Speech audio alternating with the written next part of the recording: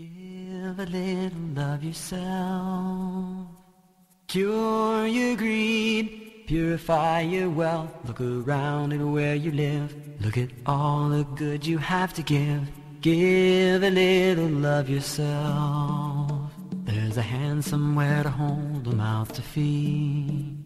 There's so much that we can do for so many who are in need. Give our time, give our wealth, give our love, give ourselves. Know Allah sees each and every hidden deed. Give a little of yourself. Assalamu alaikum wa rahmatullahi wa barakatuh, and welcome to the Fiqh of Zakah, a series of programs where we look into detailed into Zakah, something which is the third pillar of Islam. We have over 30 ayahs of the Quran speaking about this important topic, something that affects all of us. To help us go through this and expand upon this, we have with us Sheikh Muhammad Salah. Assalamu alaikum, Sheikh, and welcome. Wa alaikum assalam wa rahmatullahi wa barakatuh. Jazakallahu khairan jameel. Jazakallah khair, Sheikh. Sheikh, in the previous episode, we went into the important topics of those people who receive the zakah. And we went into the first two, and if I'm correct, I'll put them in the right order this time. The fuqara, well then the masakin. And you explained it was one are the poor, and the other is a sub-sect or subcategory of the poor. Subgroup.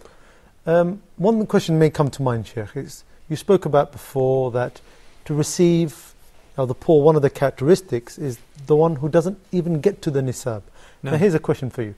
If somebody gets to the nisab, but he himself, may need zakah, is this actually something that ever happens at all, Sheikh? Bismillahir Rahmanir Rahim. Alhamdulillah wa salatu wa salamu ala nabihi wa Mustafa Sayyidina Muhammadin wa ala alihi wa sahbihi wa man walah wa ba'd. It is a matter of your needs and whether what you possess meet your basic needs or not. You can have a person who has a building. The building is several 100,000. He's renting them. And the rent that he collects, and he's surviving on the rent. He has many kids, some going to school here and there. His wife is sick, and he has a lot of financial commitment. The rent that he collects does not even suffice his needs for 15 days of the month. And the rest he's in trouble. So while he has the nisab, he's eligible for the zakah. Imam Ahmad ibn Hanbal, may Allah have mercy on him, said, you may find a person who have cattle, camels or sheep, has for instance 40 sheep, and you know that the nisab for the sheep 40 is 40, then he owes one sheep. But the 40 sheep that he has, that he's living in a very tough conditions, either because of the many commitment that he has supporting big family, or because the prices are going skyrocket, like nowadays. Government employees, government employees are struggling to live. And when I look at it, sometimes I recline on my chair and I think about it. Rishwa is haram. It is definitely haram. Bribery, it's a major sin. لعن الله الراشي والمرتشي والرائش. Everyone who's involved in bribery is cursed by Allah subhanahu wa ta'ala and His Messenger sallallahu alaihi wasallam. But it is a very difficult equation. It is impossible to imagine somebody who's earning, official earning, and he does not perfect any job. He earns that much, and that much is not sufficient for him for 3 or 4 days of the entire month. So we're forcing people towards the haram. I'm not trying to justify their misdoing, but what I'm saying is that we have to pay attention to those people, because perhaps by assisting them from the zakah fund, they would avoid stretching their hands to the haram. So lacking behind in one area would lead to a disaster on the other area, and so on. It can be a professional, a doctor, a principal of a school, or a big sheikh, or a manager of a company or a governmental business, and he's eligible for the zakah. He has a private driver and a chauffeur that he's taking him to work. His job makes it available for him. But out of all of that, his salary isn't enough for him to survive. So this person is eligible and entitled for the zakah fund. Okay, now we've gone through the fuqara and the masakin, and I remember you going through 8 categories. So what are the rest of these categories, Shaykh? The ayah says, إِنَّمَا الصَّدَقَاتُ لِلْفُقَرَاءِ وَالْمَسَاكِينِ وَالْعَامِلِينَ عَلَيْهَا. Let's take it one thing at a time. الْعَامِلُونَ عَلَيْهَا are the government employees or the state employees who are in charge for guarding the zakah, collecting the zakah and distributing the zakah. So the custodians of the zakah, the shepherds if the zakah is cattle, and the clerks for the administration of the zakah. They are eligible for to take their salaries if they are appointed by the state or the emir or the imam. They are eligible to take their salaries from the zakah fund on reasonable basis with conditions. Those conditions do not include being poor. No, the zakah custodian or the clerks may be rich, but this is his job, so he will get paid from the zakah as well. But the conditions are, number one, that they should be Muslims, because it's not permissible to give zakah to non-Muslims, except in few cases that we'll discuss inshallah pretty soon. Okay. And second, not to be from the family of the Prophet sallallahu alaihi wasallam, because the Prophet's family are not eligible for the zakah. In one hadith, Al-Muttalib ibn Rabi'ah ibn al-Harith went along with Al-Fadl ibn al-Abbas. These are the Prophet's cousins. They went to the Prophet sallallahu alaihi wasallam and they said, Ya Rasulullah, جئناك لتؤمرنا على هذه الصدقات. We came to ask you to make us administer the zakah. Why? So that نصيب ما يصيب الناس, people get paid, and so it's a job. So we wanted to get also a share of that. So Nabi sallallahu alayhi wa sallam said, إن الصدقة لا تنبغي لمحمد ولا لآل محمد إنما هي أوساخ الناس. That's a sound hadith. It is not permissible neither for Muhammad nor his family to receive the sadaqah, the mandatory zakah, because it is the filth of people's wealth, the filth that comes out of people's wealth. If you remember from the very first episode, we spoke about az-zakah or as-sadaqah. It's a mean of purification. It purifies one's wealth. So this part of the zakah, reduce zakah in one's wealth, is evil if it stays there. So when you take it out, it purifies your wealth. So Nabi sallallahu alaihi wasallam said, we're not allowed to take the filth that comes out of people's wealth. So if they're Muslims and they're working appointed by the government or the state, if there is Baytul Mal that collects the zakah fund and distributes it, so those people are eligible for the zakah, and they can definitely get paid out of this zakah.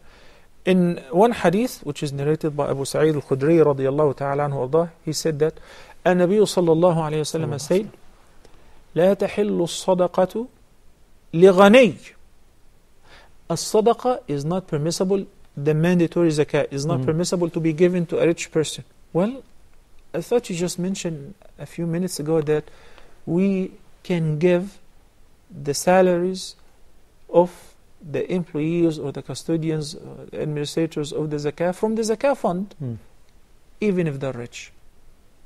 But the hadith here says لا تحل الصدقة لغني, but it also says إلا لخمسة, except for 5 rich people. Number 1, العاملين عليها, okay, so who administer the zakah. Number 2, a man who buys the sadaqah by his money. We collect the sadaqah somewhere and maybe we give it to somebody.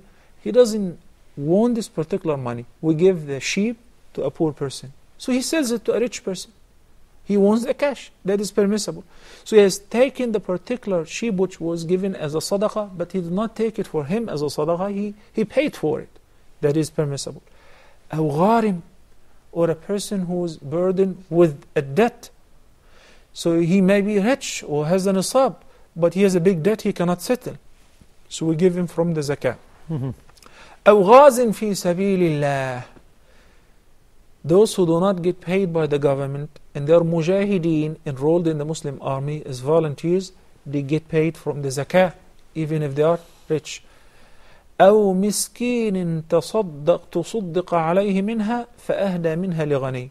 Or perhaps you give a sadaqah to a miskin, and this miskin takes it to somebody else and gives it to him as a gift, and the person who's been given this as a gift is rich, so that too is permissible. These are the 5 cases where the sadaqah is lawful to end up in the hand of a rich person. And it is justified. If you examine the 5 cases, it is not that we go to somebody who's rich and give him the sadaqah. There are reasons why it ended up in the hand of such and such person. Jazakallah khair, Shaykh. Okay, this is going to be the point. We're going to take a short break. Please do stay with us on the Fiqh of Zakah. Assalamu alaikum wa rahmatullahi wa barakatuh. Give a little of yourself. Cure your greed. Purify your wealth.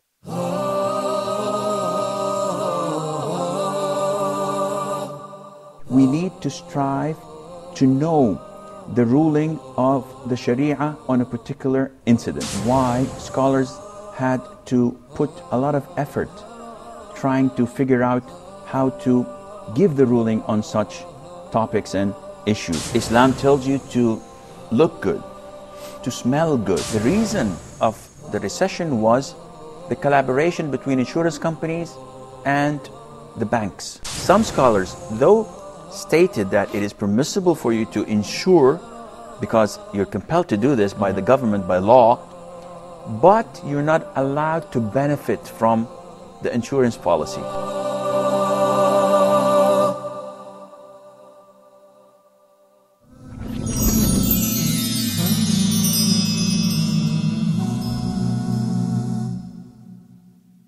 That we can do for so many who are in need. Give our time, give our wealth, give our love, give ourselves. Assalamu alaikum wa rahmatullahi wa barakatuh. Welcome back to the Fiqh of Zakah. Just before the break, we discussed the 3rd category, shall we say, those people who are distributing or collecting, shall I say, the zakah on the state, for the state. Now, let's look at the next category, Sheikh, because this is one of the ones which I think many people may be new to. They may not really understand, and something which needs to be looked at. Those people who their hearts, need to be brought closer to Islam. Explain what this category is, Sheikh. There is a 4th category of the zakah recipients according to verse number 60 of Surah At-Tawbah. إنما الصدقات للفقراء المساكين والعاملين عليها والمؤلفة قلوبهم, for reconciliation of hearts. Those whose hearts are to be reconciled. In what sense? It could be Muslims who are living in remote areas on the borders between us and non-Muslim countries, and non-Muslims are working constantly on them in order to convert them, in order to bring them to their side. We have to pay attention to them.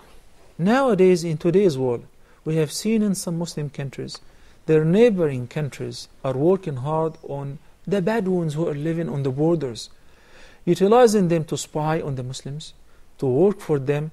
Why? Because the state have neglected them. It is very late for some countries to recognize that those are our citizens, those are our fellow Muslims. We have to pay attention to them. We have to support them. They have no infrastructure. They have no education means. They don't have anything that we have in the city.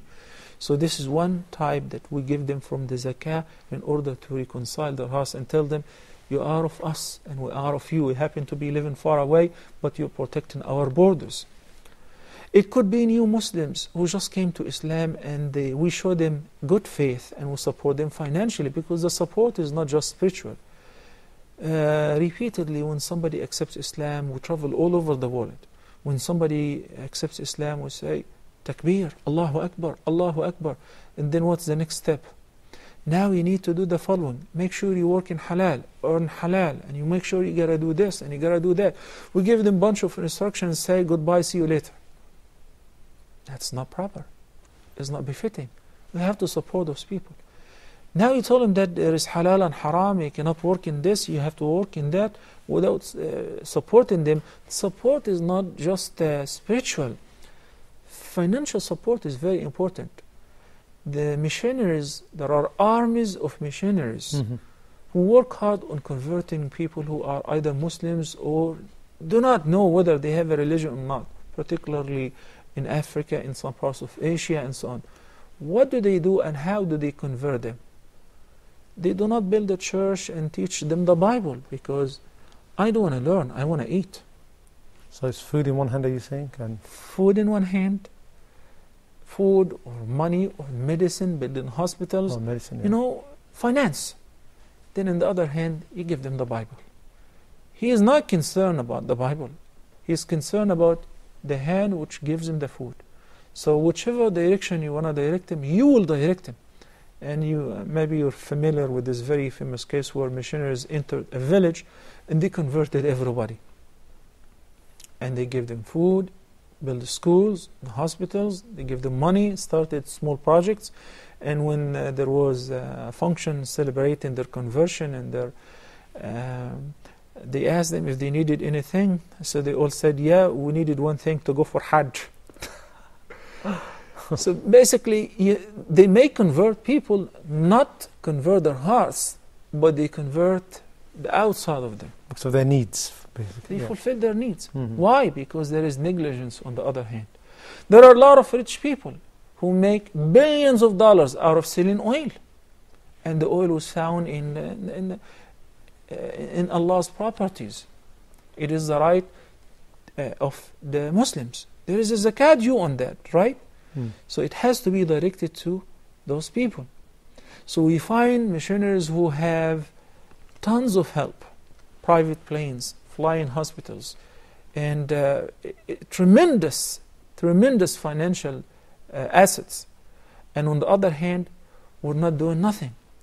So al-mu'allafati qulubuhum, in order to reconcile the hearts of those who may have converted, or they are on the edge, or they do not know nothing about their deen, or on the borders, or non-Muslims who are thinking about Islam. And Nabi sallallahu alayhi wa sallam did that with Safwan ibn Umayyah. After the conquest of Mecca, Safwan ibn Umayyah was one of the Meccan leaders, Meccan chiefs who opposed the Prophet sallallahu alayhi wa sallam repeatedly, and he was very harsh against Muslims. Similarly, Abu Sufyan and others, Al-Aqra ibn Habis, etc. How did the Nabi sallallahu alayhi wa sallam reconcile their hearts? He gave him safety for 4 months, according to the Quran said. And he started giving him gifts. Safwan ibn Umayyah helped Muslims in their war against Hawazin and Thaqif in the Battle of Hunayn, and he was not a Muslim. He supported them with his weapons and armors and all of that, and he went with them while he was not a Muslim. But after 4 months, after what he has seen from the kind treatment of the Prophet ﷺ, he looks at a valley full of camels. He likes it. So Nabi ﷺ said, you like it? Yeah, it's all yours. Yours? How come?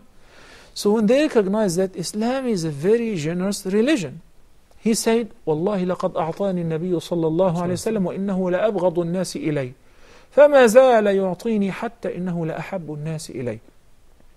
Safwan said that I did not hate anybody as much as I hated Muhammad. His generosity, he kept giving me and giving me and giving me until I really loved him. Some people, love will be developed in their hearts through showing them generosity. In Arabic they say تزود بالسخاء فإن كل عيب يغطيه كما قيل السخاء. When you're generous to people, even if you have some faults and some drawbacks, people would ignore them, neglect them, because you're generous. This is not called bribery. This is counter-attacking the effect or the attacks of the non-Muslim party who are trying to convert Muslims or people, pull people towards their side. So from the Zakah fund, we are permitted and encouraged to support those who are in need to reconcile their hearts. This is in brief with regards to al-mu'allafati qulubuhum. So let's ask you a bit of a contemporary question around this, Sheikh, if possible. Would you recommend then, so people who are giving zakah, because like you said, we're now living in a state, or which is many of us, which is not run by the Khalifa or the Muslim empire, and thus they can take our money and distribute it. Say you live in a non-Muslim land, can you give to organizations that give da'wah now? Is this one of those? This is another category will be discussed in this episode, inshaAllah Azza Jal, right now, if we have time.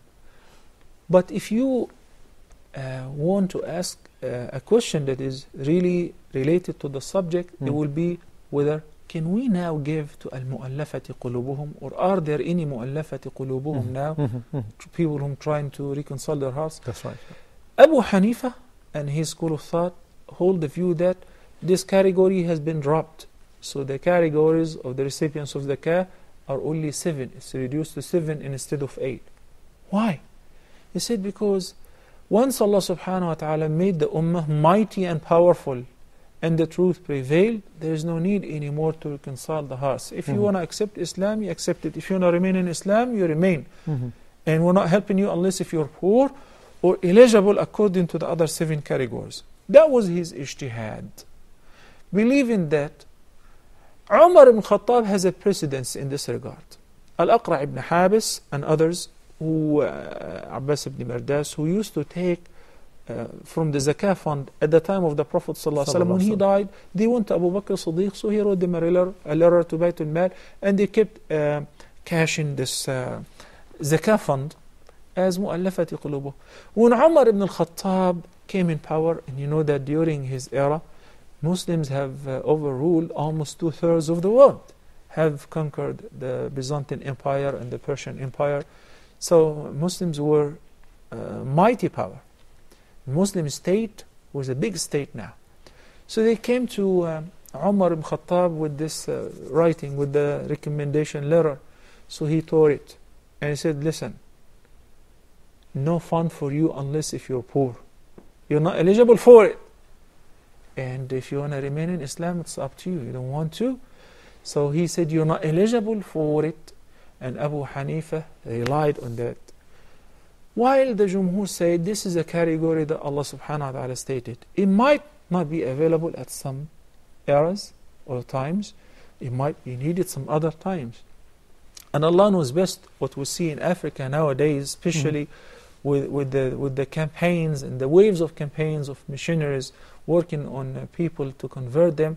I think that we really need to consider that, and those people are from al-mu'allafati qulubuhum, and they are entitled for the zakah based on this category. So just to recap again, we've got these categories. We had the fuqara, the masakin. Fuqara and masakin, a subgroup of al-fuqara.